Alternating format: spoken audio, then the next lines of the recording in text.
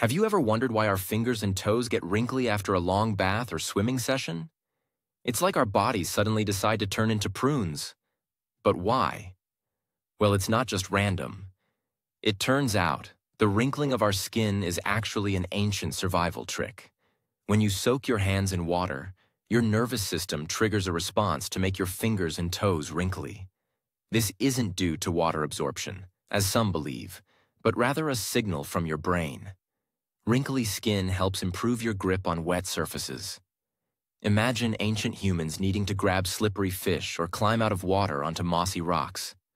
Those wrinkles acted like tire treads, providing better traction and secure handling. Scientists discovered this when they found that if your nerves are damaged, your fingers won't wrinkle. This means our bodies are essentially geared to modify our skins for better interaction with our surroundings.